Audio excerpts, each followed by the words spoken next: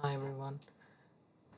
In the last video, we discussed the basic concepts of the crawler, like how we could pull the nodes with the specific classes, and we also looked at how we can retrieve the first or last nodes of each match list. So today we will be discussing a bit more deep concept on how to loop through different nodes. Like if we have a scenario where we could have multiple nodes, so how we can loop through them. So today we'll discuss that topic. So let's go ahead and let's see. Let's say we have a scenario like we have a category of products. There could be a number of products, and we would like to see the prices of each of the product.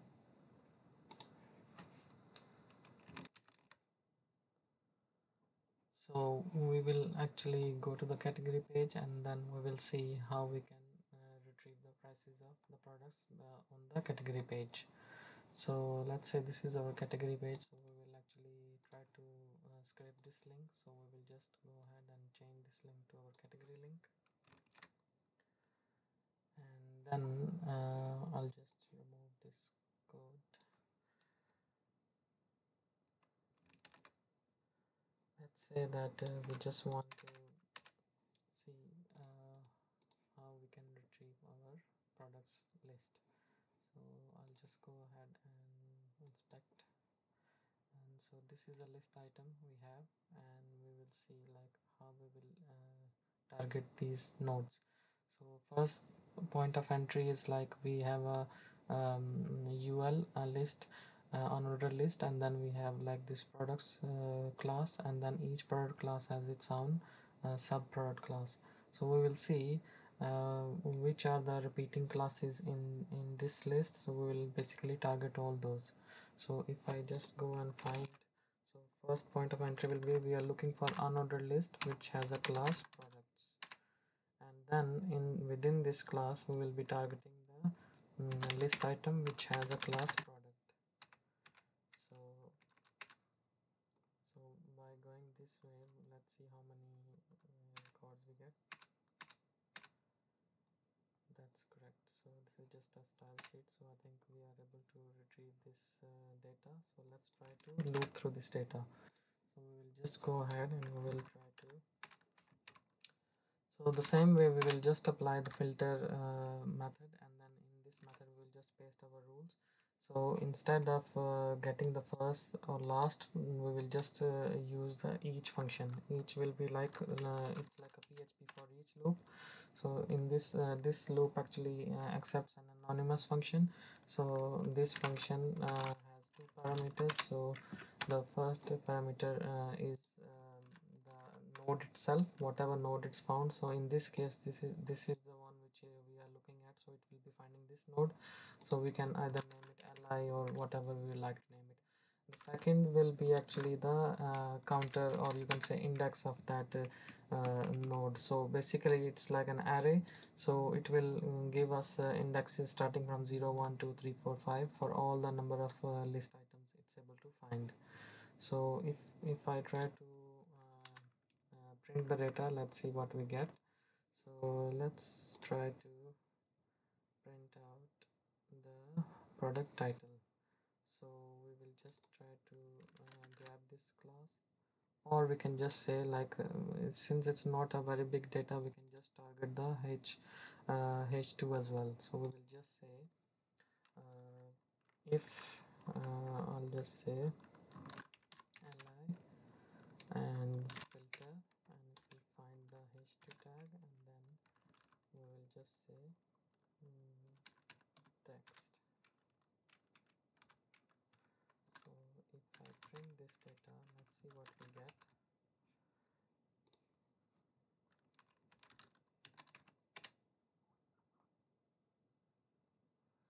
So we got all the product names. One thing, if you see that I did not look for the count. So the thing is, if in this crawler, if you get some, if you want to retrieve something and the tag does not exist or maybe like it existed today but tomorrow they change their site structure and we are not able to find that specific tag, so it will throw an exception. One way is to either we should be catching the exception, another way is we can either like just use the count function first. The third way is like this text method actually accepts a default parameter, so we could actually pass something into it so that it does not give us any kind of exception or something. So let's try to make this error. So let's say we were trying to retrieve, instead of h2 we were retrieving h3. What will happen? So when we try to retrieve the it actually h3, when it gave us an exception which said that the current node list is empty and it's an invalid argument exception. So to get rid of this problem, one way is either we could put our try catch. So we can actually put this inside of a try catch. We can either print the message or do nothing, or like if you don't want to do anything. So if I just run it again, it will not give us any data, but it will not give us any error either. One way is to just catch it. Another way is we can just put a count on it. So let's say rule, we can put a rule h3, and then we can use if $list of filter of rule of count. So if the count exists, only then we will actually print our value.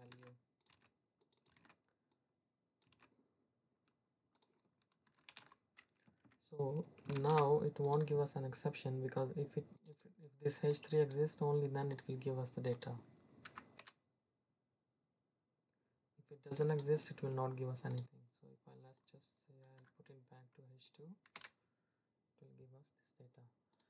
The third thing we can try is maybe we can get some default value. So if it's not able to find that node, we can return some default value, so at least it should not be giving us any kind of exception. So let's go ahead and try that example. So let's say we are trying to retrieve the h3 tag, but if it is not found, we want to return something else, default value or something, default or something. Then it will, instead of h3, it will start printing default. Or we can just let's see what happens if I just make it empty. So I'll just make it empty, and then so it is just printing us an empty value. So this is maybe how we can go ahead. So let's say before processing this data, let's say we want to prepare an array where we would like to save these type of information, and then later on we want to use it somehow wherever we want to save that information.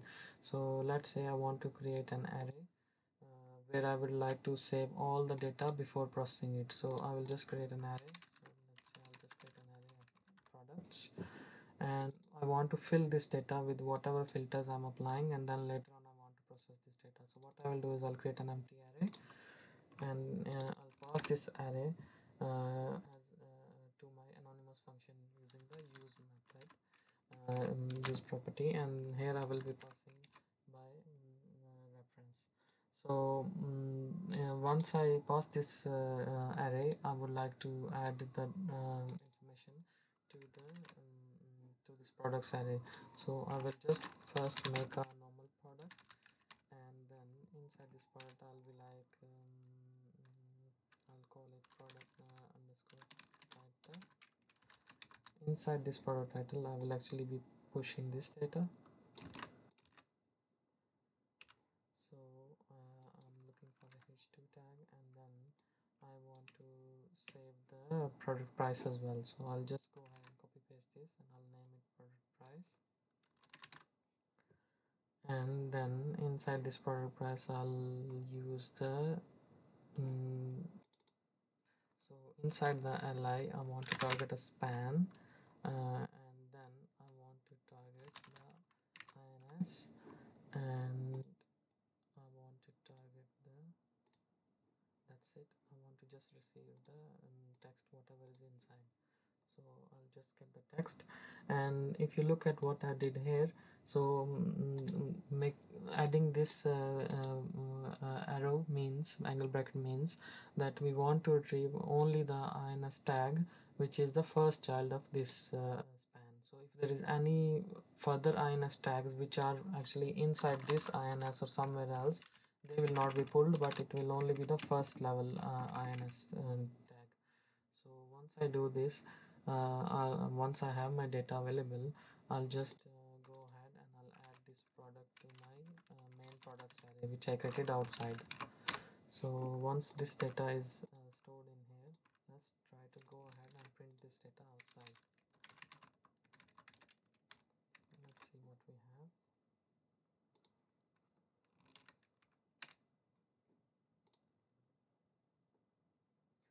So this is what we got. So for the first three items we actually got the data correctly, and we didn't get for the fourth one.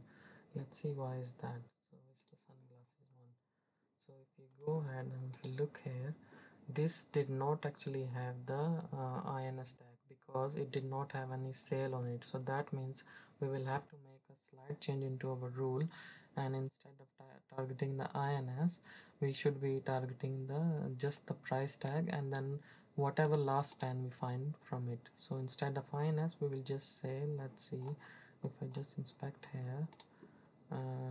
So we inside this price we have two spans, one span, second span. So we can safely say that we can actually be targeting the last span which has this class WooCommerce price amount. So let's see if we have the same one here as well. So if I go here, so here as well, so we have this WooCommerce price amount and we want to just pull the last one. So I'll just go ahead and make this change. So instead of INS tag, I will be targeting the span inside my list item which has a class WooCommerce price amount.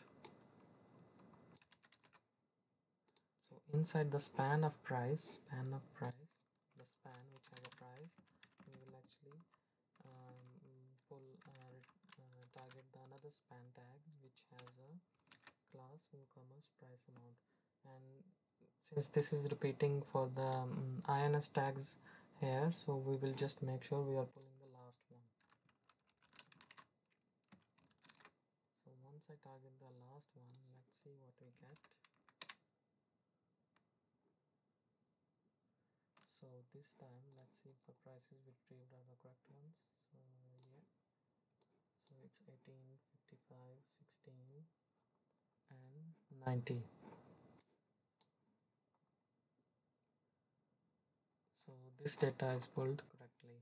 So now that we have learned that we can how we can loop through the list items, and the benefit of DomCrawler is that we can just use the same CSS styles on it.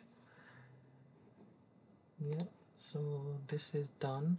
There is another concept I wanted to share.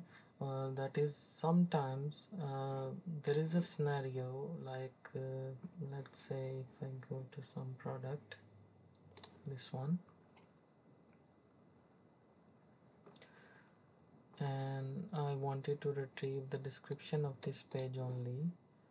So sometimes there is a scenario like from some nodes we don't want to retrieve everything from it. We only want to retrieve either the first one, second one, third one, or fourth one, or there could be a scenario where we only want the odd numbers or the even numbers. So this is also achievable in DomCrawler, so we will see how we can achieve that one. So let's say I want to retrieve the odd and even numbers, so I'll just go ahead and I will actually just let's say let's make this URL change, and I will just comment it out, and let's say how do we achieve this. So if I go ahead and I check what I want to achieve, so I am actually looking for description, and we already found an ID tab description. So let's see, let's hope there is no error on this page and we only have one ID. That's correct. So we only have one ID, and from within this ID I only want to target the p tags. So what I will do is I'll go and target the tab description function as an ID, and I want to target the p tags inside this. So once, let's see if we receive any data, and we can print the index number as well.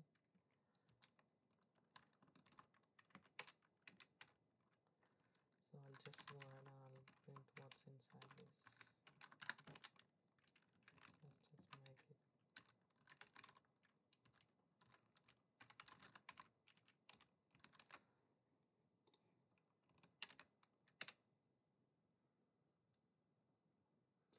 So we got 4 paragraph tags. Now there could be a scenario for some type of logic where we don't want all fours, and we only want either the odd numbers or the even numbers. So let's see how we can achieve this. But before that, another thing I want to say is the try catch thing which I mentioned earlier. Like if the node does not exist, it will throw an error if we don't pass this default value. But in case of looping the data, we won't get any such kind of errors.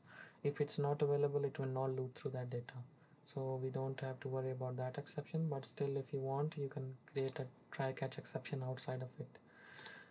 Anyway, back to this topic. So if we want to skip a few nodes, even or odd nodes, so there is another function called reduce, which we can apply before the looping.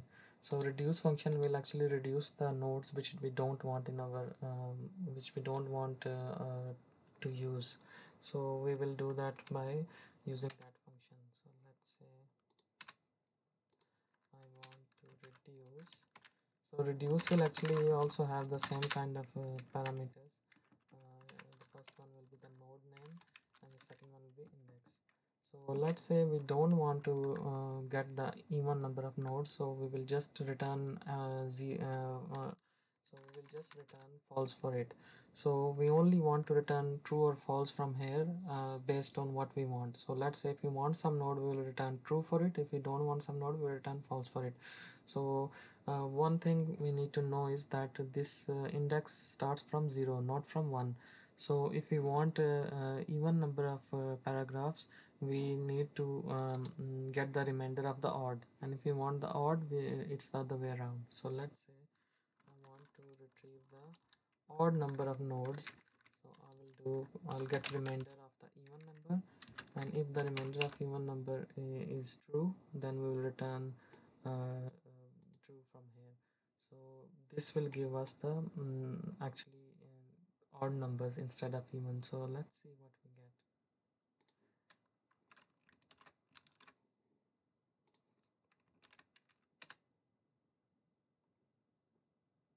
So this time we got the odd numbers, even though the rule we wrote is actually related to even, but the data we are getting is odd. The reason is this index is actually starting from 0. So that's why this remainder rule works the other way around. So this is how. So if we want to retrieve the even number of nodes, we will just make it not equals, and then it will give us the even number of nodes. So let's see. This is how we can retrieve the even nodes. From this whole content, we are just getting second and fourth. So this is something which could be useful depending on your scenario, but this is something handy to have.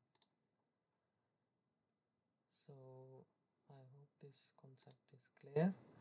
Another concept I wanted to share was, sometimes there is a scenario where we do not want to target by ID or class, we just want to target by some specific attribute. So we can do that as well. Let's say we want to target this tab panel. So let's first see if this is available in our view source. Just want to share the concept. Okay, yes, this is available in our view source. So let's say I want to retrieve all the div tags which have this role tab panel. So how we will do that? We will actually target the attribute. So we will just see, we need to filter a crawler which has div tag with attribute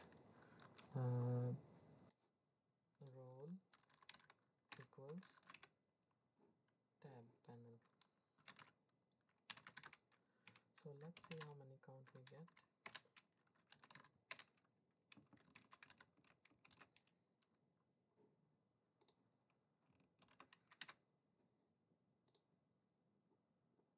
So we got 2, so that works. So we can also target a specific node based on any of the attributes we get.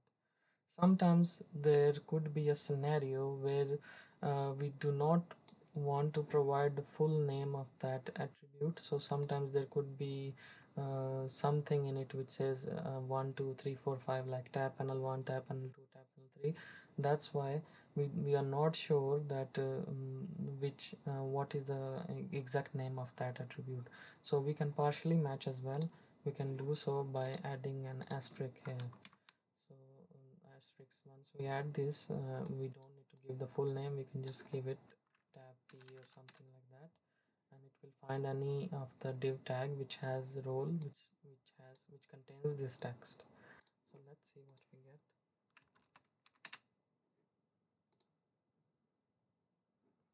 2. So we got this data correctly. We can use other kinds of things as well. So we can get, let's see,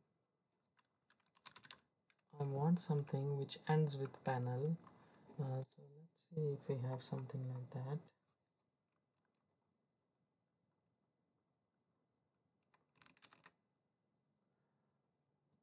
I don't actually see it there, but what we can do is we can actually pass the dollar here, and we can just mention the text where it should be ending.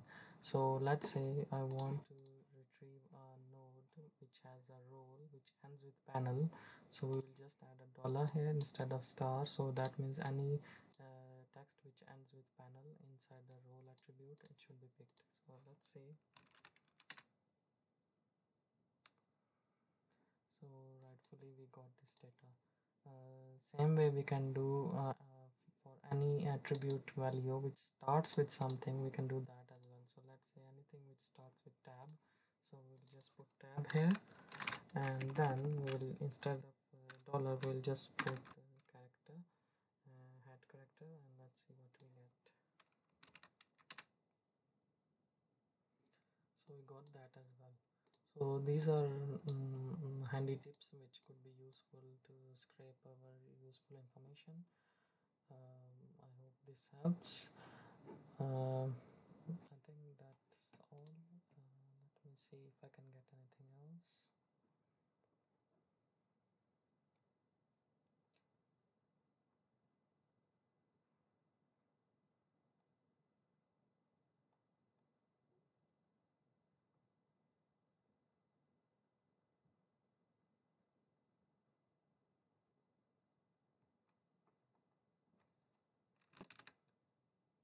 Sometimes there could be a scenario like where we do not want to target a specific node, but we want to see all the children within some container.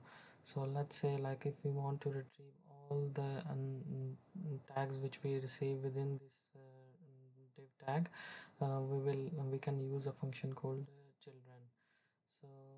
So let's see how we can do that. So I'll just target this one. I'll target it by ID. So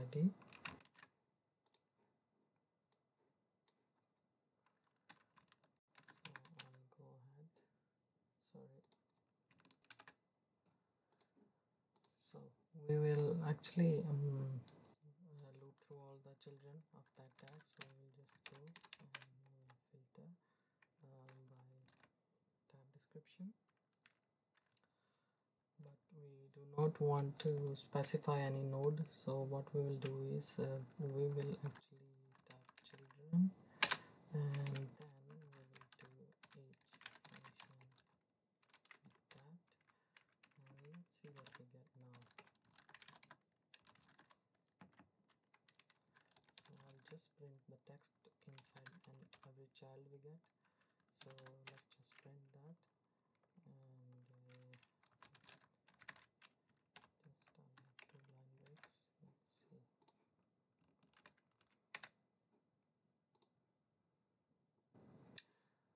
this is how we get it. So this is, if you see, like this is h2 tag and these are all the p tags. So this is how we can loop through all the children. So instead of targeting a specific node, we can also target all the children, and we can loop through that. Same way like we do children, we can also do the parents as well. So let's say I'm looping in this loop, and it could go further down the level as well. So I just want to know who is the parent of that class, of that particular node, so we can also find the parent as well. So within the loop I can just add this method parent, and we can go each level up and up. So let's say when this loop starts, my first node is this h2. If I write this parents here, it will give me this parent tag, and I can further go one level up by just writing parent again, and it will just go one level up. So if I say I want to know the class of the parent of my grandparent, so this parent, and then on top of it this parent, this yeah. So let's see, I'll say of my parents, and I just want to retrieve the attribute class. So let's see what classes we get of our parents.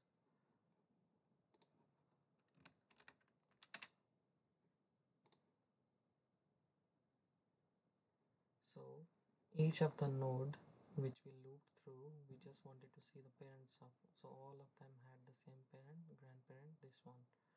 So it is correctly going one level up. So this could also be handy sometimes when you need to access the parents or the grandparents. So this is how we can achieve that as well. But this should be used if you are sure what you're expecting. If you're not sure if it will have a parent, yes or no, like a grandparent, then it's good to add a try catch on around it, so that you don't get any exception.